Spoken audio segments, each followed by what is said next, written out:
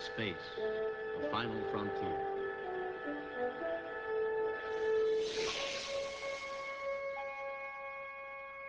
These are the voyages of the starship Enterprise. Its 5-year mission, to explore strange new worlds, to seek out new life and new civilizations, to boldly go where no man has gone before. Hello, and welcome to the second in the series of Live from CERN webcasts. Back in 1960, when Gene Roddenberry and his team were writing the first series of Star Trek, they had the smart idea to use antimatter to fuel the engines of the mighty Starship Enterprise. Back in those days, this was science fiction, but they guessed that in 300 years' time, when the Starship was supposed to fly, it might be possible.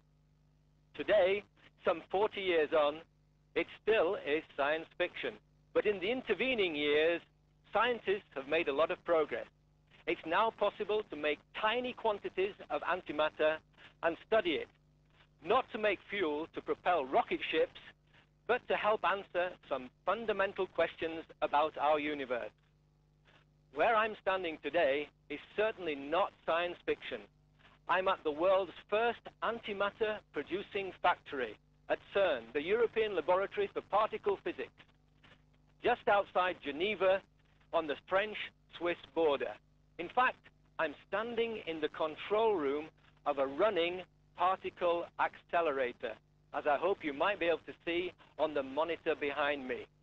I also hope that you can see down in the experimental hall the equipment and apparatus that international teams of physicists have put together to make antimatter and study its properties. What are those names on the barracks that you can see? Asakusa, Atrap, Athena. Well, we're going to be telling you lots more about them later in the program. And you're also going to have the opportunity to meet some of the physicists and accelerator specialists who are working there tonight. For now, it's time to go to Paula in our studio, who's going to give you more information about the program and is going to set things up for you to go on your own voyage of discovery into the world of antimatter, accompanied by some very special guests. Thank you, Mick. Welcome to the Live from CERN webcast studio. We're actually only a few hundred meters away from the antimatter factory, the AD, where Mick was. And this is the CERN Visitor Center. This is an exhibition where we show our scientific instruments to the general public. For instance, this thing here on my left, this is the UA1 detector, something that made CERN able to win a Nobel Prize back in 1984. And here in the audience, I recognize a few people who helped us put everything together. This is Jordi Boixader, who made the nice drawings you saw here on the backdrop and also on our award-winning website. And close to him is Tom Humphrey from the Exploratorium in San Francisco. Actually, the Exploratorium is our mentor in webcasting, and this is a co-production with them. And they're also following us live over the internet from the webcast studio at their science center in San Francisco. Hello, Exploratorium, and make sure you have questions for us that you can email to us later on in the show. So as Mick said, this webcast is about the antimatter factory. We are going to reveal to you the recipe for making antimatter. And scientists here in the studio and back at the AD are going to show you how we do that. Of course, all of you can ask us questions. You here from the studio audience, just raise your hands when I tell you it's question time. And people over the internet, send us emails. We are going to read them through and answer them during question time. So it's now time to introduce our first guest scientist, Rolf Landwehr. Hi, Rolf. Welcome to the studio. Hi. So Rolf works at one of the experiments you saw in the AD. It's called Athena, and it is an international team of scientists from all over the world who are trying to study antimatter. So Rolf, can you tell us very simply, what's the point of all this? Why do you want to study antimatter? Well, I hope that becomes clear during the program, but to say it in simple terms, antimatter is studied because we want to understand better why we are here, why there's anything material which we can touch. So, because we believe that at the very beginning, at the Big Bang, everything was energy. And what happened is that this energy converted into matter and antimatter, but in exactly equal parts. But now, if you look around, there's no antimatter here, there's no antimatter in the universe. And we want to understand where is it gone and why does it disappear? If there was a complete symmetry, we should just be photons floating through the universe. So why we are here, that is the mystery, and that motivates our research. So that seems to be quite relevant for us in the universe. And I think we should learn more, a little bit more about this mystery by watching the first video clip that our technical team has prepared for us. About 15 billion years ago, the universe had a very dramatic start called the Big Bang. A huge amount of energy concentrated in a very small region of space converted into mass, and exactly equal amounts of particles and antiparticles were created. In the first instance after the Big Bang, particle-antiparticle pairs annihilated back to radiation, and the radiation created new pairs again. But as the universe expanded and cooled down, the energy of the radiation became too small for creating new particles and antiparticles. If there had been perfect symmetry between matter and antimatter, only radiation and nothing else would be left. But there is matter around to form the stars and the galaxies, the sun and the earth, and finally, us. Why did this matter survive the battle with antimatter? And why is there no antimatter left? Physicists at the CERN's antiproton decelerator are now trying to unveil this deep mystery of our universe. The simplest atom, hydrogen, makes up about 3/4 of the known mass of the universe.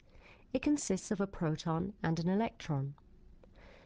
An anti-universe would then consist mostly of atoms of antihydrogen, made of an antiproton and a positron. Would such an anti-universe look exactly the same as our universe? By creating antihydrogen atoms and comparing their properties with those of hydrogen, physicists will try to answer this question. So Rolf, how are you going to try and answer this very fundamental question? Well, what we are doing is one aspect of studying antimatter. So what we try to do is to make antihydrogen atoms. That's the first step. And then the second step will be to compare these antihydrogen atoms with hydrogen. So this we will do, and if there's any difference, even at a tiny level, that would be a very important discovery. I know what hydrogen is, but I can't quite gather what anti-hydrogen is. Well, that sounds a bit different, yeah.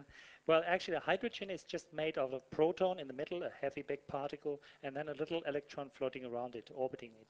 And antihydrogen is just the same kind of atom, but made of the antiparticle. So an antiproton in the center, a negative particle, and a positive electron called a positron orbiting around it. So quite the opposite. That's actually. right. It's a mirror image of matter somehow. And how do you make one? Well, first, in very simple terms, you have to convert energy into matter and antimatter, into particles and antiparticles, so antiprotons. Then you have to collect them and decelerate them, because it's very difficult to make antihydrogen when the particles are moving fast. So you have to decelerate them, then trap them in little penning traps and mix them with positrons. And only then you can make antihydrogen. Doesn't look easy at all to me. And this is exactly what we're trying to show to you. How do we make this thing, this antimatter? And to do that, we've recruited a very special team.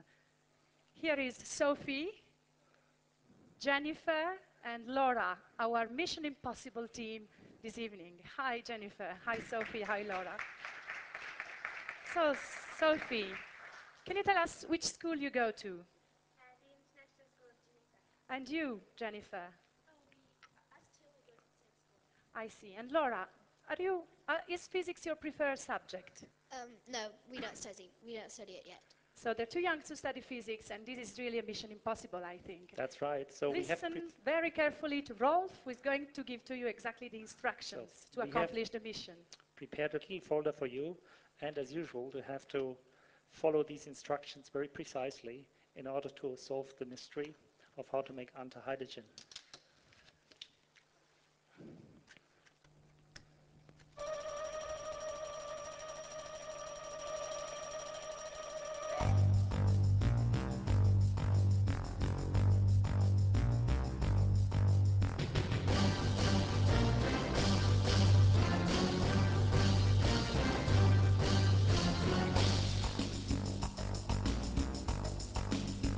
team has been chosen to help solve the mystery of the universe.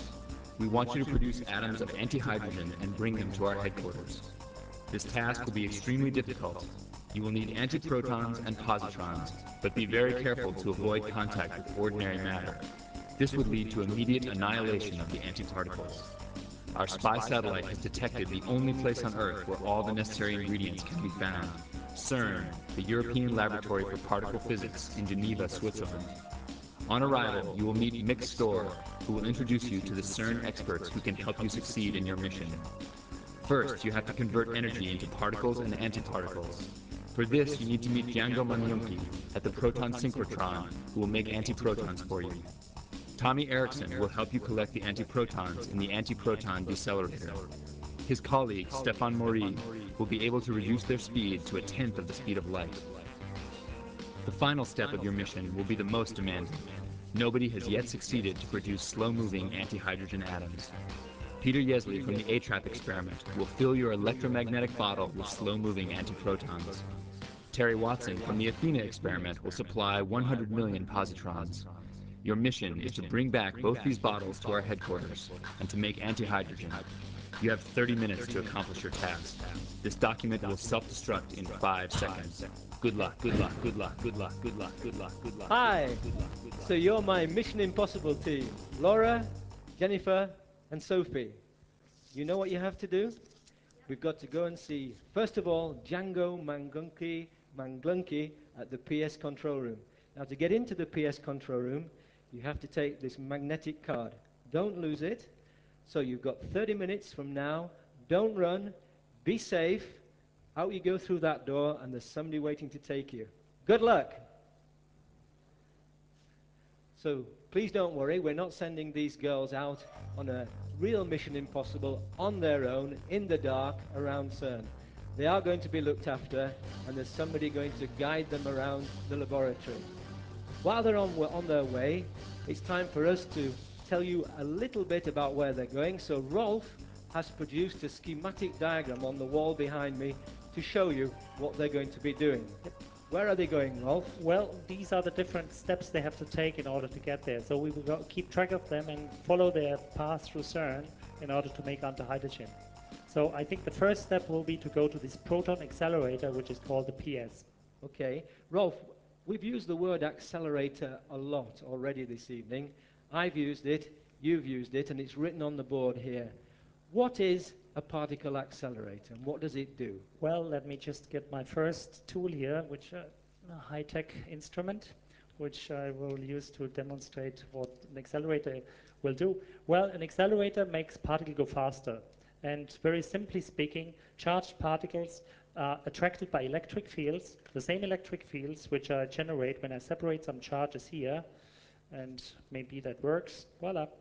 So you see the acceleration which is exerted by electric fields, just from separated charges. So we put these charges here along this way on electrodes, and they make the particles go fast, and then they're injected into this accelerator, and there are some accelerating devices in there, and every time they come through here, they get a kick, and then we have lots of magnet around here, which bends the trajectory of the particle, and that every time they go a bit faster, and in the end, they reach the speed of light.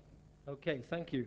So the girls are heading for the proton synchrotron, the PS control room, to meet Django.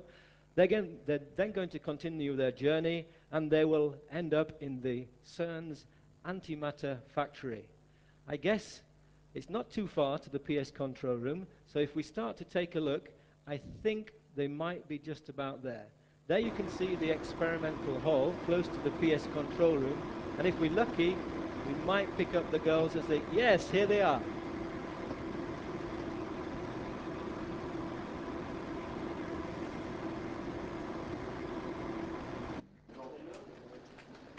Hi, is your name Django? Hi, yeah, that's me. Do you know how to make antiprotons? Yeah, that's what I do for a living. We would need about 10 million, but very quickly. Is that a problem? Not a problem, but what do you need them for? We have to make antihydrogen atoms in the next 27 minutes. How do you make antiprotons? You remember Einstein, E equals mc squared? Well, the aim of the game is to convert energy into mass. So we concentrate a lot of energy into tiny particles, protons. Then we send those high energy particles on a block of matter. There, those protons with high energy will collide with the protons of the matter, and their energy will be converted into pairs of particles and antiparticles. Among those antiparticles are the antiprotons. Where do you take the protons from? The protons, we take them from a hydrogen bottle. The simplest of the elements is hydrogen. Its atom is just made of one proton and an electron orbiting around it. So with an electric discharge, we can separate the two and just keep the protons. We accelerate those protons in our high-energy accelerators. And how do you accelerate them? The acceleration is done with electric fields, which are produced in radio frequency cavities. So we have this device that accelerates the protons, and we force those protons to go through this device several 100,000 times. Until then, they are at the proper energy to be sent to produce antiprotons. Can we fill our special container with these antiprotons? Well, first you would need to collect them and slow them down before you can put them in your container. And how do we slow them down? That's the job of my friend Tommy. And where can we find him? Well, let me take you there. Yes? So while Jennifer, Laura and Sophie head for Tommy at the AD, let me ask a question to Rolf. It seems that everything starts from hydrogen, basically. That's right. Hydrogen to end up in antihydrogen. That's right. So we have the hydrogen bottle, which Django mentioned. That's right at the beginning of the voyage of these particles. We get rid of the electron in the hydrogen atom by its strong discharge, and then we have this device, an accelerator, many little accelerators behind each other called linear accelerator. And then they are going in there and accelerated practically to the speed of light, and then they hit a target, and then energy is transformed into particles and antiparticles. So I understand what gives energy to the particle is the accelerator itself. That's right. The energy is given to the particle, and then in the collision of this particle with another particle, energy is transformed into matter and antimatter. And I've prepared here another little device which gives you an idea about how you could imagine what antimatter is. Just imagine this little star here. That is the condensed energy which we put into a proton.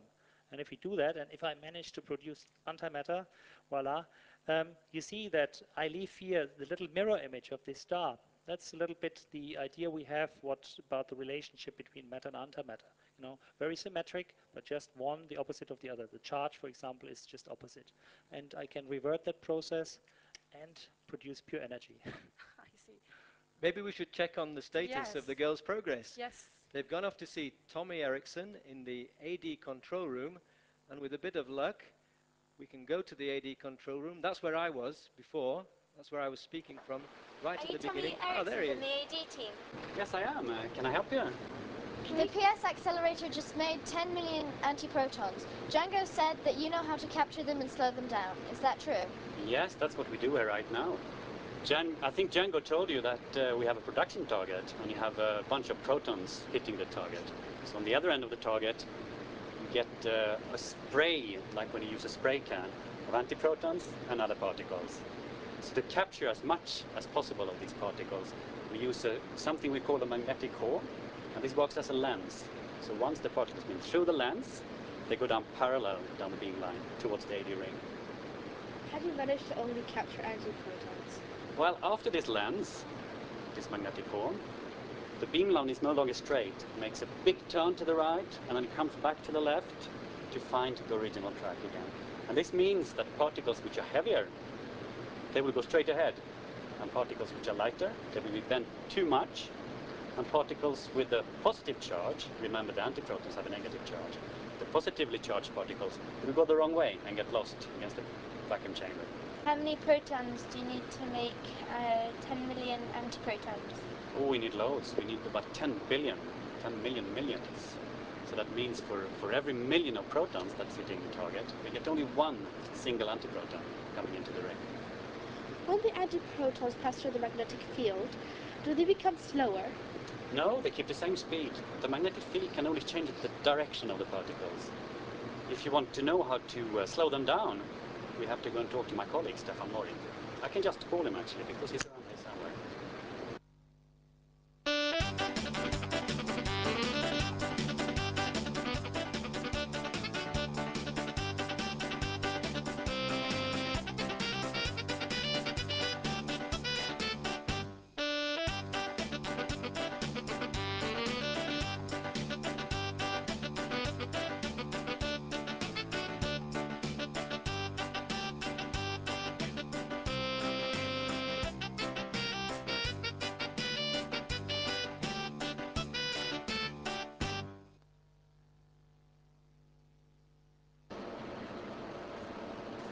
Hello. Hi, Stefan.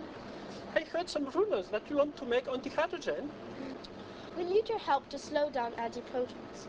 We've got 10 million of them in the antiproton decelerator, but they're still moving too fast. Could you help us, please? Can try.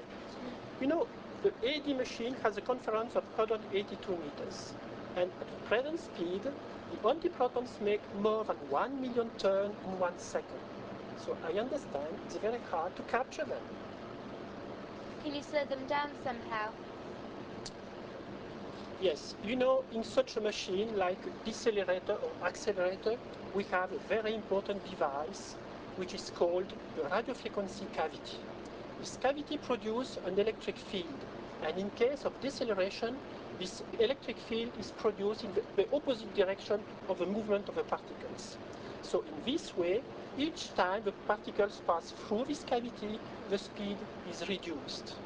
And by doing that over and over, the speed is reduced down to the tenth of the speed of light. Is it possible to capture them and carry them away? Yes. 2 experiments are doing that. And these 2 experiments are called ATRAP and ATINA. And they are installed in the experimental area inside the AD ring. So I propose to you to go and to have a discussion with somebody from ATRAP experiment. They have invented a technique to trap antiprotons. So let's go. ATRAP experiment is just downstairs. Great. Thank you very much. So while our Mission Impossible team is going to meet ATRAP, I'm just reminding you that very soon there's going to be the first question time. So think of your questions. Francesca, a student of physics from Geneva and former explainer at the Exploratorium, is going to hand the microphone over, and then Rosie is going to tell us which people have sent us an email with questions. In the meantime, my colleagues Rolf and Mick are behind the wings to show you something very interesting. Yes, thank you, Paula.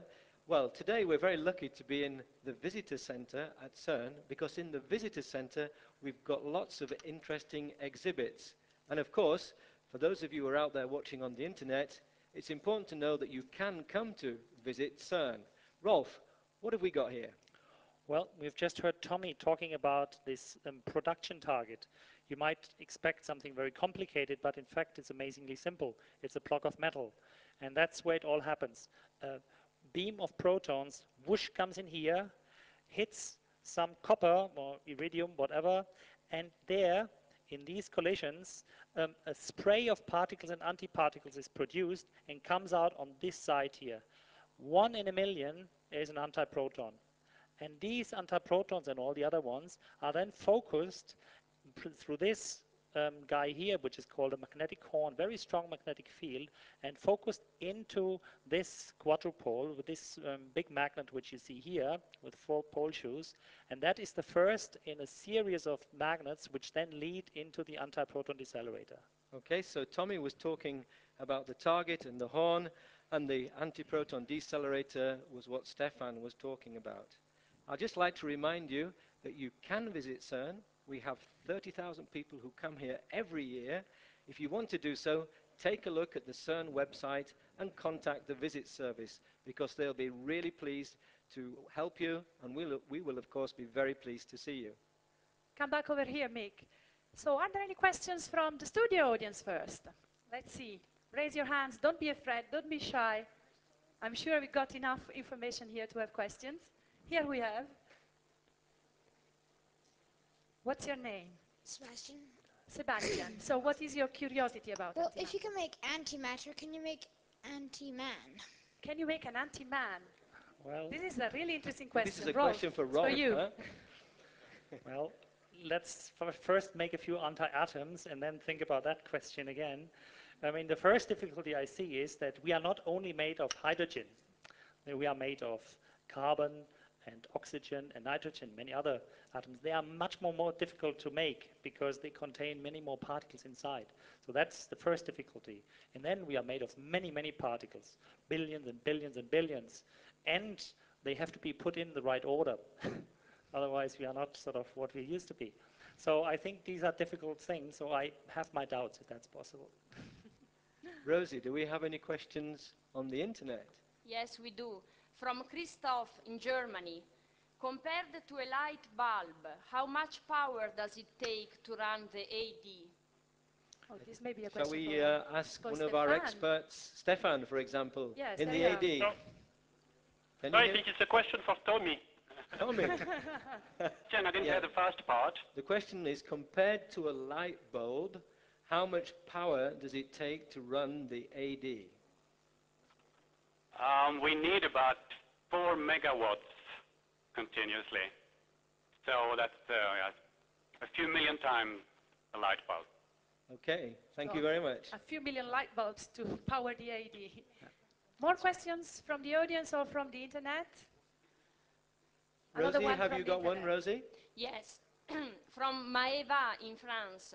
When and where was the first antiproton machine built? What about Okay. Stefan? Can Stefan take that Stefan is one? going to. Yes, you know, the first machine has been built at Geneva, at CERN, in 1981. And this machine has been called the antiproton accumulator. And per day, we were able to accumulate about 10 to the 11 in 24 hours. But then, in 1986, because the demand of the antiproton was so large with all the users, so another ring has been added. And this ring has been called the antiproton collector, AC. So with the two machines, we were able to accumulate 10 to the 12 antiprotons per day. Rolf, maybe you can tell us what 10 to the 12 means. Well, that is a million times a million, roughly. A million times a million. That's right. Maybe I add one thing to that. I mean, of course, that was the first time one could speak of big amounts of antiprotons, but the very first antiproton has been produced in 1955 in Berkeley. There was a special machine built there, the Webertron, and that produced the first antiproton. Berkeley, California, USA. That's right. Okay. But that was just one, and that's a million, so it's a big progress. More questions? Yes, a gentleman in Yes, the there we are. audience here. Wait for the mic, yes. What is the size of the vessel that the antiprotons are stored in, and what is the temperature characteristics, the metallic characteristics of it? Is it something that I could carry in my hand, or do I need a forklift? Maybe we postpone that question because we will come in a minute to the question, how do we do exactly that? And you will see a little model here. Is that okay? Do you mind postponing the question? Keep it in your mind, everybody, because we will come back to that one. Can we take another one? Yes, there's a gentleman here. Thank you. Is antimatter being produced anywhere else in the universe?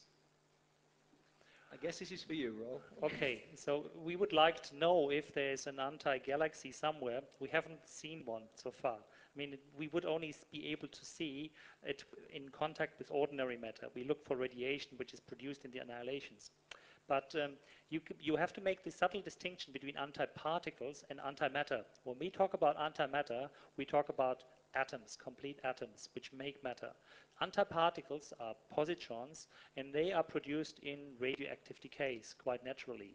Antiprotons, on the other hand, are very difficult to make. You need extreme lot of energy, and that seems not to be available in the universe. So positrons, yes. Antiprotons, no. And maybe we can add that there are experiments where CERN participates That's that are right. actually looking if there are any traces of anti-atoms in outer space. That's right. That's the alpha magnetic spectrometer, AMS, which will look for heavy anti-nuclei in the cosmic radiation. One more question from the internet, Rosie? Yes. John is asking, why does the accelerator has to be so big? Where does John come from, please? I don't know. Doesn't say. He doesn't say. No. Okay. Tommy or Stefan, why does the accelerator have to be so large? You know, the AD machine has been built in 1997. But before, I said, we had two machines, an antiproton accumulator, an antiproton collector. And then in 1996, both machines has been shut down, I should say. So new ideas came, and then we have to build an antiproton decelerator, but to have a very slow, low cost, we have reused all the magnets from the antiproton collector. So it's the reason why the antiproton decelerator today is large. But, you know, by using the new technique, like, for example, cryogenic and, superconducting magnets, of course, we could have a really smaller ring. Okay, thank you very much. We're going to have to cut short this question and answer session right now, but I'll remind you that we can take questions at the end of the program. Let's check up on the progress of our girls, but first of all, I think, Rolf, you're clutching a piece of cardboard that you're dying to stick onto the wall here. What is it?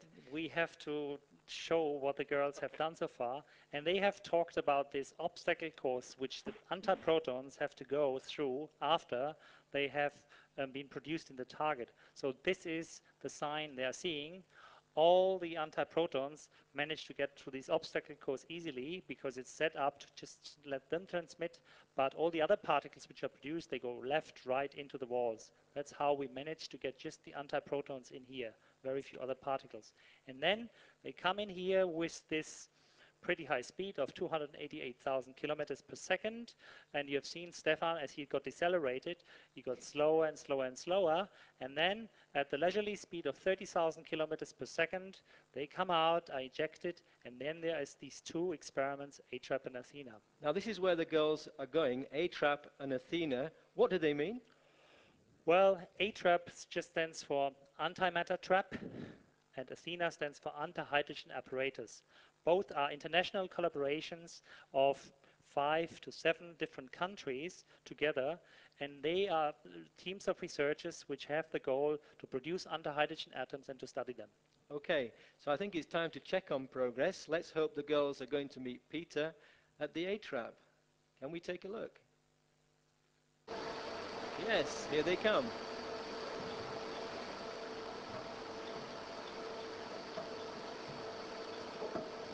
Are you Peter Yesley from the ATRAP team? Well, yes, I am. How can I help you? We need slow antiprotons to make anti-hydrogen. Would you know where to capture them? Well, I certainly do. When the antiprotons come to our trap from the accelerator, they're going near the speed of light. And so we have to make a trap to capture them. Our trap is made out of little rings like this, a column of them, and they're just about the size of a wedding ring. And what we do to make this trap is we have voltages, and we let one side down, just sort of like making a mousetrap in some sense, and the antiprotons come rushing in, and before they get out, we close the door, and we have them trapped in nothing. Don't the particles touch the air? Well, yeah, they would, but we take all the air out of the trap, and we do that by surrounding the trap in a little bit can, like a Coke can, and then we pump all the air out of that can. Why, in fact, before we start, in just 1 cubic centimeter of air, there are 1 million times 1 billion molecules of air. So what we do is we pump that out, and when we're done pumping, we have, in just a cubic centimeter, that's just the space between my fingers, we have about 30 billion molecules of air, and that's still not good enough to keep antiprotons. So after that, what we do is we freeze that can. We pump it, and then we freeze it with liquid helium, and that's at 4 degrees above absolute zero. At that temperature, all the molecules in the air stick to the walls of the stick to the walls of the trap container, and just sort of like your breath sticks to a car window on a winter day. And then there's only 10 molecules left in a size of space about the size of my fist. So in fact, there's nothing left inside. And if there isn't anything there, how do we hold them? Well, that's a good question. What we do is we use forces that act on particles even if they don't touch the particles. Well, magnets are somewhat like that. When you have two magnets close together, you can feel that they're pushing on each other even though they don't touch, which is kind of strange if you stop and think about it a little bit. But we use a very large magnet, but it's about 100 times larger than the magnet that you would see on your refrigerator, that you could put on your refrigerator. This is the magnet that you see. I'm standing right next to it now. We use this magnet to make forces on the charged particles, and well, that's how we keep them trapped. We need to bring back 10,000 antiprotons to the studio. Could you help us? Well, I certainly can. Well, I've just put a few antiprotons, 10,000, in a bottle, and you're welcome to have it. It's right there. Do you know where to get positons from? Oh, well, for positrons, you'll have to go visit Terry. She's at Athena, just right across the hall.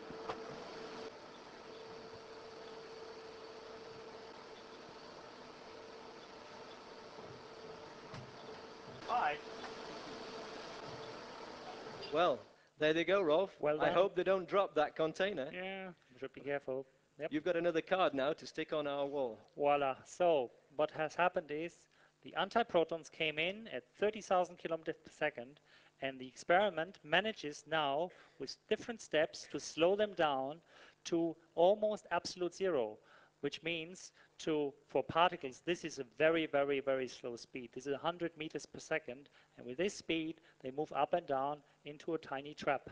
Okay. Now, for me, I'm a bit puzzled about this concept of trap.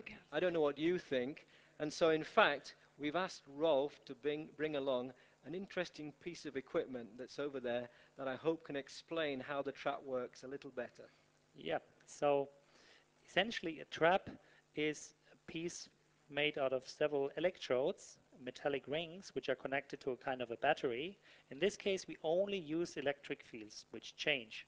In this case, we also use a magnetic field. But just to demonstrate the principle, I've just put a little piece of styrofoam in here, and if the camera manages to focus on this little piece, which is spinning up and down in the middle, you see that it moves up and down, but it does not fall down. So it's kept by these electric forces right in the middle. And that gives you a good idea about how a trap works. Believe you me, that for the people who are sitting at the back and may not be able to see, I can vouch for the fact that there is a very tiny piece of styrofoam in that trap. Now, Rolf, how many particles can a trap actually contain? Well, I mean, Peter just spoke about 10,000. This is nothing for a trap. You can easily fill 100 billion into them. But 10,000 is what we can trap right now from the antiproton decelerator. Okay, those numbers like billions are big numbers to me. I'm not sure that I understand what a billion or billions are. Can you give us an idea? Well, I mean, maybe I compare it with how much matter is in a piece of 1 gram or so, or maybe in your lungs. When you breathe in, you breathe in a number of atoms which is much bigger than the number of stars in the universe. It's a number with 23 zeros at the end. So this is about 10 to the 9 or 10 to the 10 particles, so 10 zeros at the end, 10 billion.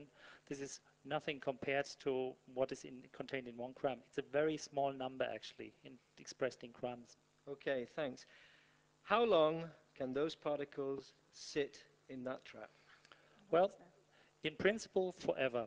The antiprotons, as long as they don't touch normal matter, they can stay in that trap as long as you like. A trap, for example, has trapped one single antiproton and kept it for 2 months. Every now and then they've checked that it's still in there, it was still in there, and only after the 2 months they dumped it because it was Christmas and they wanted to go home. Well, it's getting Christmas and we don't yet want to go home, but let's check on the girls. They've got their antiprotons now. The last leg is to go and see if can get some positrons. For that, they should be going to see Terry at Athena.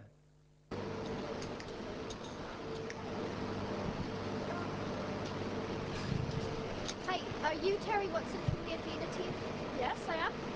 We need to make anti-hydrogen atoms. We've already got 10,000 antiprotons, but we still need to make millions of positrons.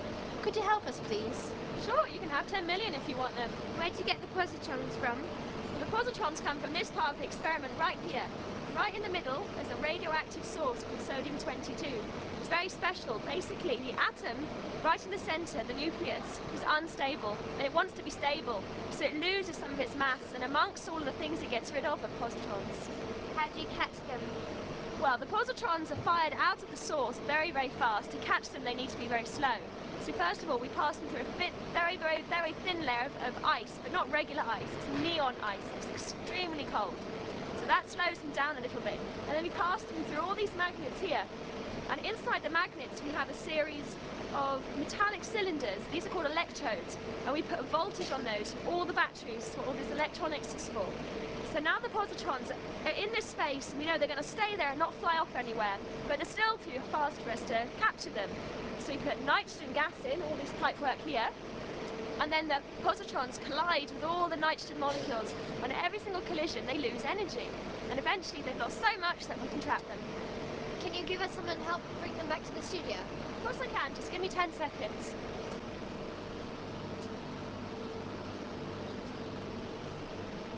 Thank you. Careful.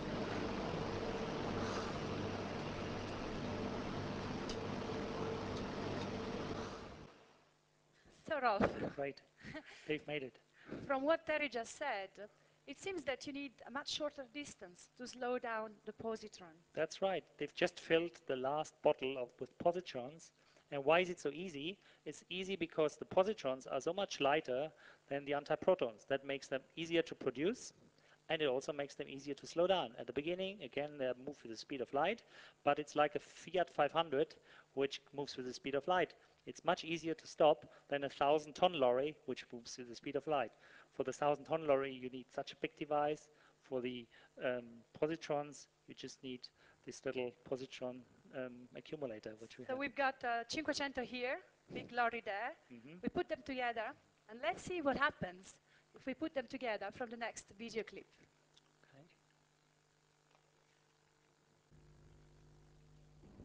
In CERN's new antimatter factory, production begins when the protons coming from the protosynchrotron are smashed into a target of metal about once a minute. The abrupt stopping releases a huge amount of energy, and matter-antimatter particles are spontaneously created. Only one collision in a million produces the precious antiprotons that are then deflected into the antiproton decelerator. Here, while it begins to race around the ring, the bunch of newly created particles undergo the effect of different devices. The blue bending magnets make sure they stay on the right track in the middle of the vacuum pipe. The red focusing magnets adjust the size of the beam to be smaller than the size of the pipe. At each turn, the strong electric fields inside the radio frequency cavities begin to decelerate the antiprotons, which are produced at almost the speed of light. When 10% of the speed of light is reached, antiprotons are sent into one of the AD experiments. Here they enter a trapping region, where they are further slowed and kept trapped in a small volume. Meanwhile, positrons are collected from a source in a different trap and sent through a valve into the main trapping region. Positrons mix and interact with antiprotons. When a positron gets bound to an antiproton, an atom of antihydrogen is created. The antiatom drifts to the wall of the trap, where it collides and annihilates with one of its constituent atoms, creating two gamma rays and pions. These particles are seen and recognized by several layers of different detectors surrounding the trap. Their presence reveals the existence of the antihydrogen atom. Many of these events happen in rapid succession until all the antiprotons are exhausted. A new AD deceleration cycle has started already, and new antiprotons will soon get trapped to start a new creation process. So, Rolf, we now know how to make antihydrogen, and I guess you've got your last piece of cardboard to stick on the machine. Now we have the two ingredients, and we make the cocktail. We mix the two together very slowly. We have the antiprotons from the one side in a trap, the positron cloud in the other side, and so the antiprotons move very slowly and from time to time pick a positron and form antihydrogen. Okay, but if you have p bars, antiprotons, and you have positrons, and you put them together, I guess you've got something now which is neutrally charged. How do you manage to keep that in your bottle? Yep, that wouldn't work anymore. That's true. So actually we have no handle with electric fields. So the only resort we can take is to use this tiny magnetic moment of the antihydrogen atom. It's like a little magnet, and by using very strong magnetic fields which have a zero in the middle, which is a sort of a valley, and go up to the outside, we can keep them inside, and that's our plan. Okay, so let's assume that you've got these atoms of antihydrogen, but what are you going to do with them? Well, as I said at the beginning, we are looking for tiny, subtle differences between matter and antimatter. So every atom produces something like a fingerprint, the fingerprint of an atom, that is its spectrum. So basically, we are looking for the spectrum of antihydrogen and compare it with the spectrum of hydrogen. And if the two are different, even at a level of 1 in a billion, 1 in a trillion, or even less, it would be a very interesting and important discovery.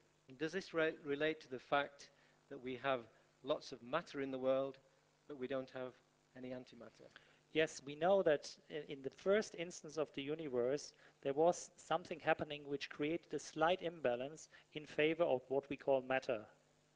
And this produced this effect that at the end, most matter and antimatter sort of annihilated, and a little bit was left, and that's all the matter we are made of, the galaxies are made of, the universe is made of. Okay, so if I interpret that film correctly, you only know that you've made antihydrogen when the antihydrogen dies. Is that right? That's right. Bad news for the antihydrogen atoms. In fact, as long as they are alive, they are not touching any matter, they are stable, they stay where they are. If they touch the matter, then they annihilate, and we have a little detector around it which will indicate the annihilation products, the destruction of this atom. And then we know it was there, and that will help us to have a signal when we have sort of made the experiment right.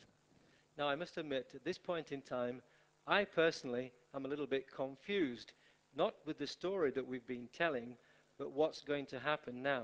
Because when I left this studio at 7:30 to go up to the AD, I wasn't sure whether we were going to talk about another experiment at the AD now, or whether we're going to do that later. Rolf, can you help me? Yeah, I think we are speaking about that experiment in a minute, because the third experiment which we have is called Asakusa, and as the name indicates, it's a part of Tokyo. It has a strong Japanese component, so we are talking about that in a minute. Okay. So I think we should find Masaki Hori now, who is one of the members of this experiment. Hi, Masaki. Hello. So I understand your experiment is doing something slightly different from Athena and Atrap. Well, not really. What we are studying is that in the beginning of this program, you saw this atom. So we make something like that and study it using lasers. Okay, and? I think. Okay, so also I should mention that although it's a Japanese name, we also have physicists from Denmark and England and Germany and France and Hungary, Bulgaria, Russia, and United States. So that's just some kind of... Okay. I think I understand that what you're actually doing is to take a helium atom, which is made of a nucleus and 2 electrons, yes. And then you take one of these electrons out, and you put the antiprotons in its place. Yes. And then by studying very precisely how this atom behaves, you can sort of get something out about this antiproton, don't you? Well, if you make the complicated explanation, that's correct. Okay. But fundamentally, what we do is study antimatter. That's right. So in a way, all 3 experiments are doing the same thing.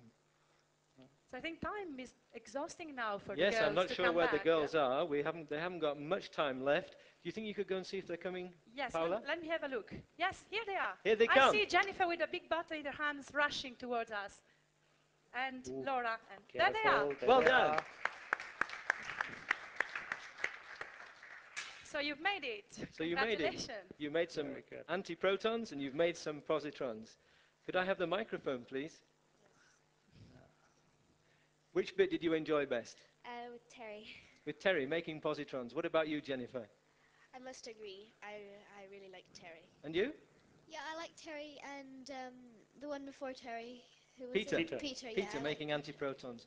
Well, thank you very much for helping us out on this Mission Impossible.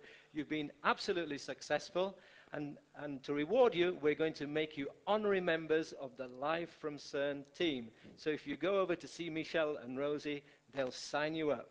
Okay? Well done. Thank you. Bravo. Somebody has just arrived at our doors here.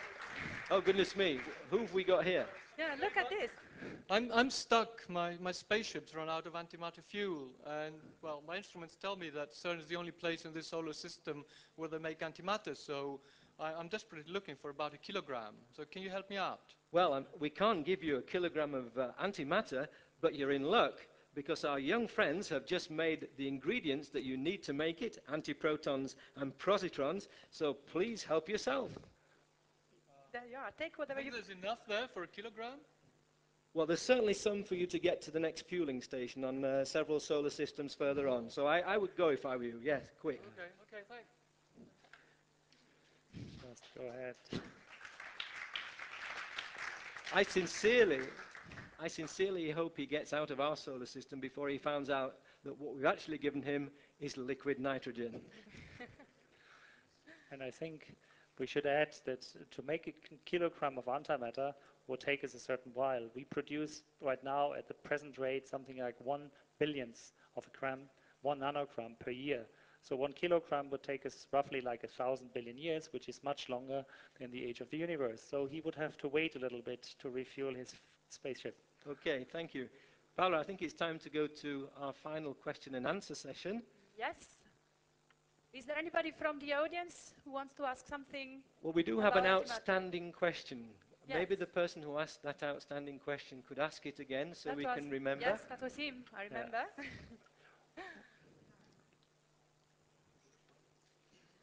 The question I asked was the means of storage for the antiprotons.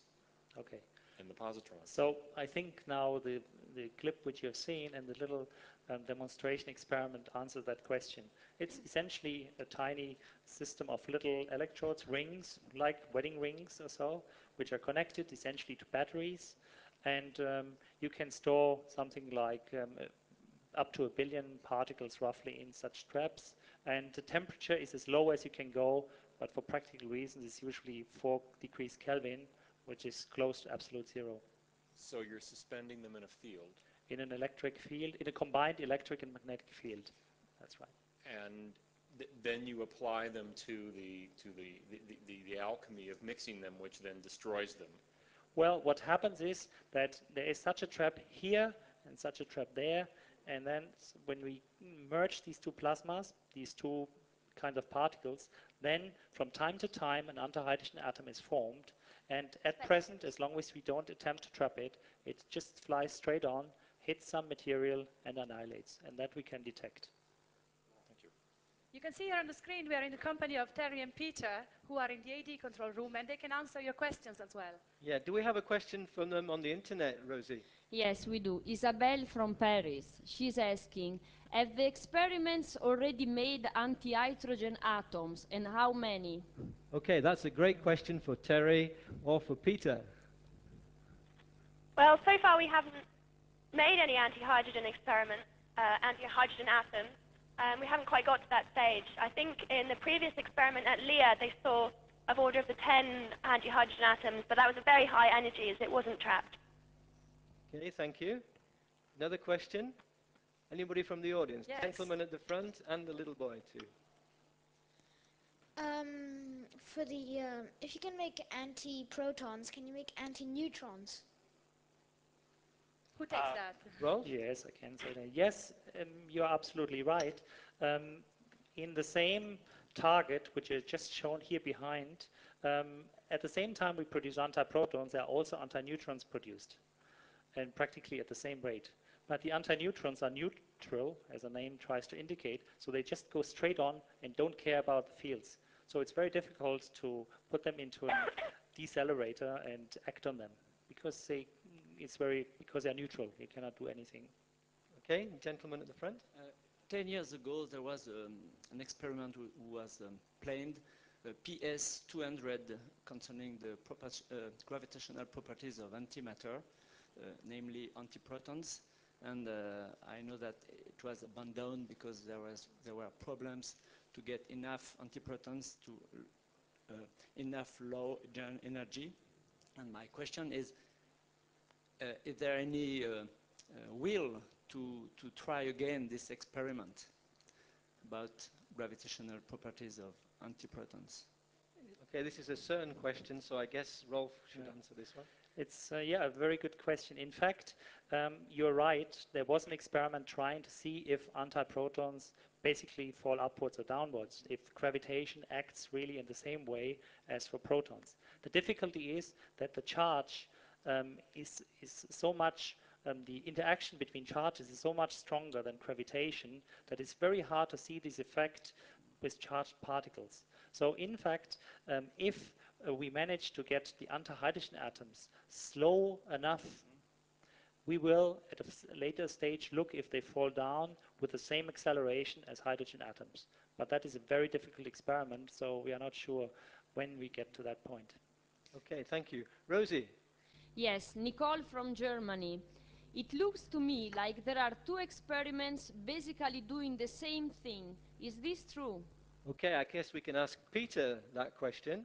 Is Peter still there? Yes, hello. That is a very good question. In fact, there are two experiments that are doing very similar things. And I think the reason is because if the results that we measure are, if we measure an important result, it's so important that we have verification from the other experiment. And so if one experiment claims to have measured something significant, we have the other experiment to either verify that or to refute it. And I think that that's one of the purposes of having two experiments. Thank you, Peter. Any more from the audience? Anybody from the audience? Yes, the gentleman here. Yes, a characteristic of the antimatter is an anti-charge, okay? But why not an anti-mass? Well, you see, Einstein realized that mass and energy are equivalent, and both mass and energy curve space and cause gravitation. So if you're talking about anti-mass, you probably implicate that this is something like anti-gravitation also. But we believe that this equivalence between mass and energy is valid to a very high degree, and it has been verified to quite a high degree. So we are sure that antimatter, to a good degree, behaves in the gravitational field like matter. But we do not know up to which level, and therefore we do experiments in order to verify that. I've seen Rosie waving in the back with more questions from the internet. Hi, Rosie. Yes. Ricardo from Vila Franca de Xira in Portugal. Wow. Is asking, what can we do with antimatter? How can it be useful? Okay, shall we ask Peter? Fine. Why not Peter? Can you answer that one, Peter? Well, I can try. Right now, antimatter is useful for measuring properties, scientific properties of our universe, in particular, the properties of antimatter. I think that it's still a ways off that antimatter has sort of industrial purposes, but you can view it as sort of, so for the moment, it has a scientific purpose, a purpose of, for doing experiments. Maybe I can just add one sentence. I mean, positrons, of course, are used already for a long time for positron emission tomography. That is also a practical use of antimatter. So what you do is you take a radioactive substance, you inject it, and it accumulates. For example, if you put it in sugar, it accumulates in active areas, and then you can see where the positrons decay, and that spots centers of interest in your body. Okay, thanks. Any more questions from the audience?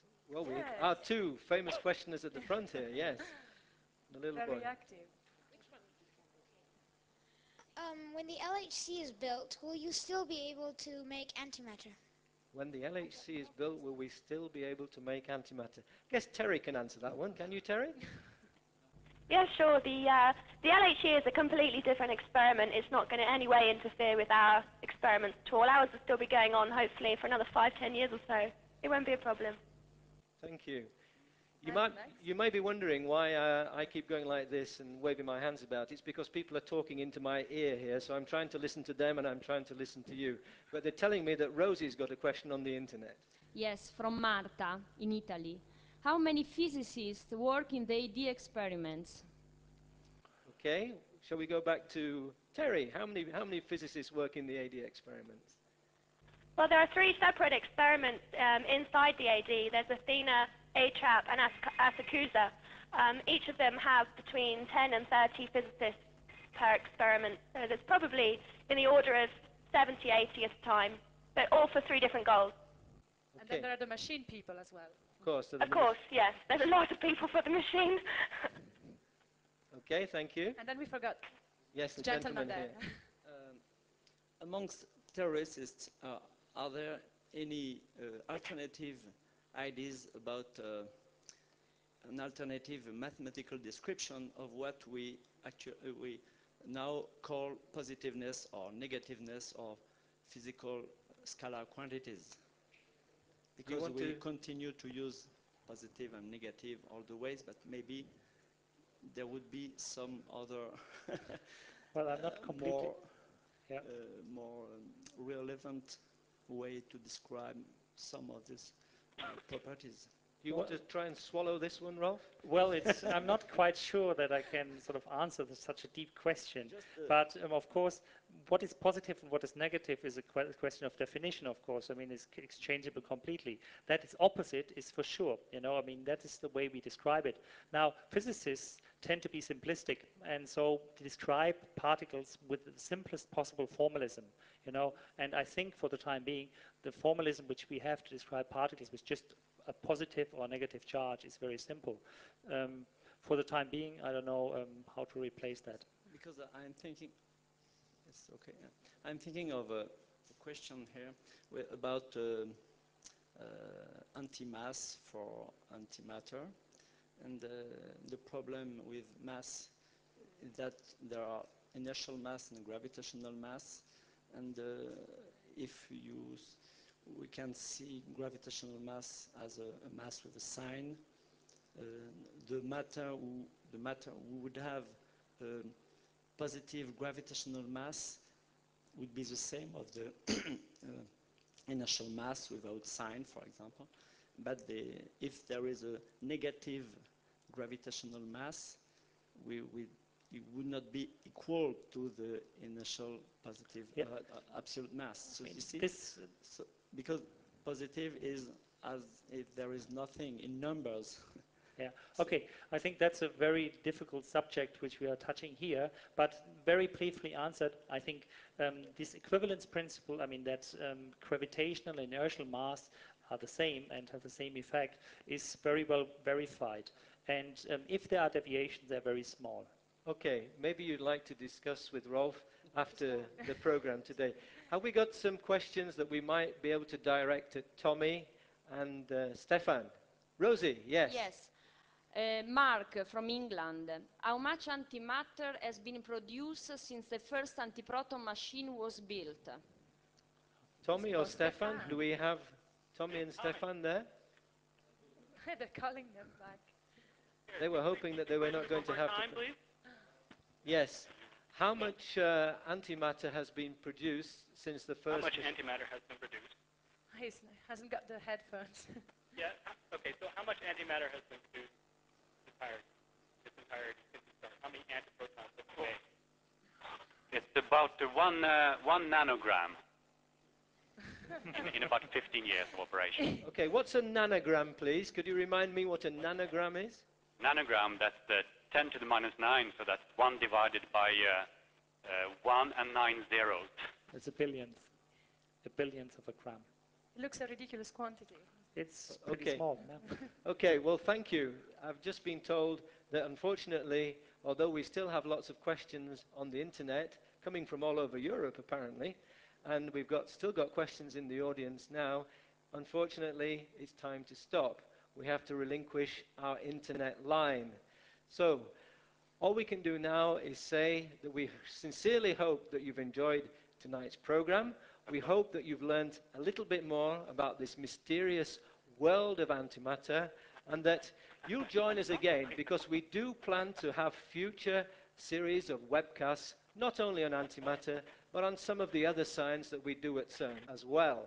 We'd like to especially thank the people from the Exploratorium who've been here with us for a couple of weeks. They've given us loads of technical support. Thanks very much, guys. Thanks to all the scientists who helped us this evening. Rolf. Especially Rolf, Thanks, Tommy, and Stefan, Terry, and Peter, and of course Django. And of course we'd like to give a big special vote of thanks to our Mission Impossible team, who are now fully fledged members of Live from CERN. Thank you.